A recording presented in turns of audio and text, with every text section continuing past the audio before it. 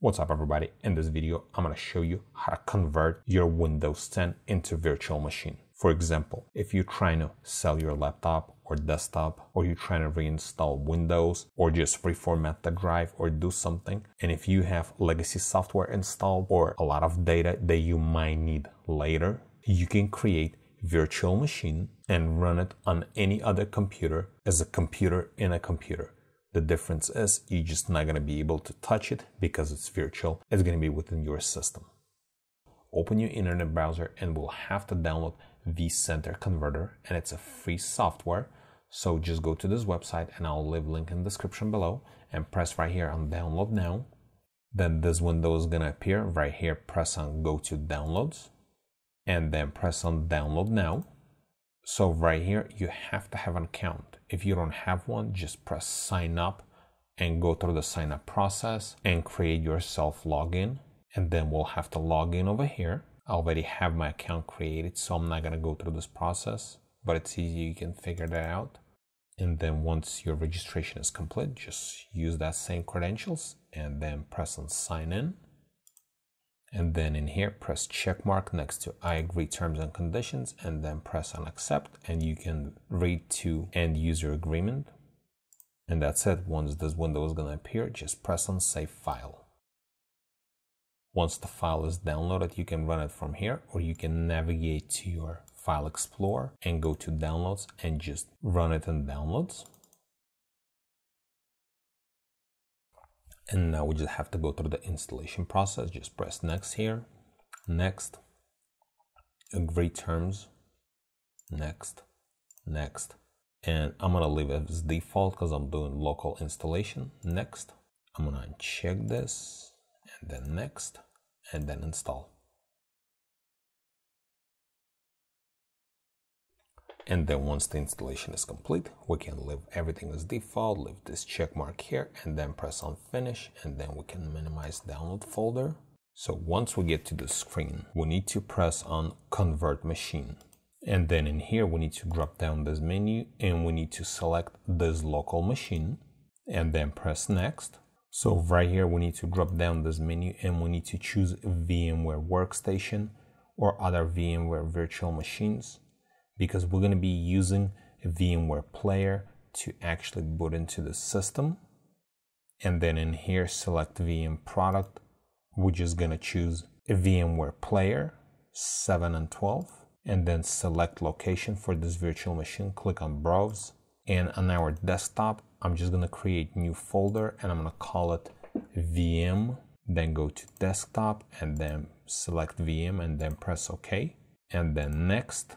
And then in here where it says data to copy, I'm going to press on edit because I'm not going to copy free space from the system. So I'm going to drop down the menu here and I'm going to press on size 53 gigs.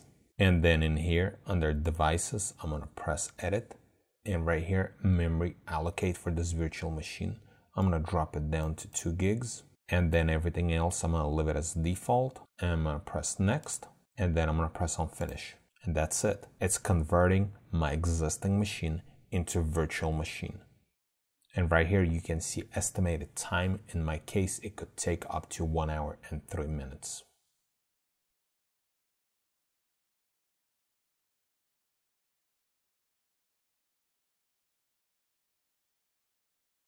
Okay, once the process is complete, we can close Converter.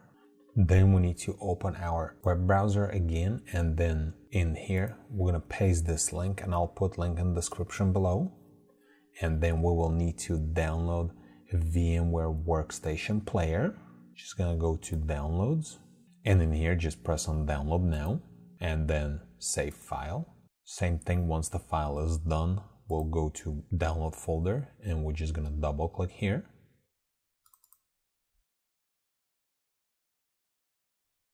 And then in here, we just have to go through the installation process.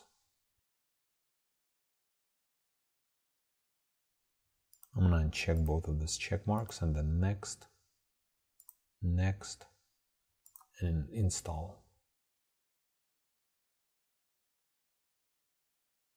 Once this is done, just press on finish. And now we need to double click on VMware Workstation Player. And right here, we're going to leave everything as default because this is for non-commercial, and then press on continue and then finish. And once this window is going to appear, right here, we need to press on open virtual machine. And then we need to navigate to our location where we created that virtual machine. In my case, it's desktop, virtual machine, and then select this file and then press on open. And then right here, play virtual machine. And right here on a startup, we need to press on download and install. This is basically going to install all the required tools.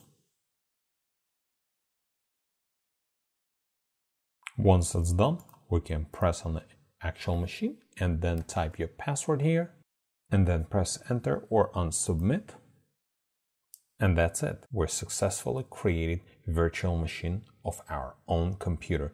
As you can see here, we have identical desktops with an exception of we don't have a player on here.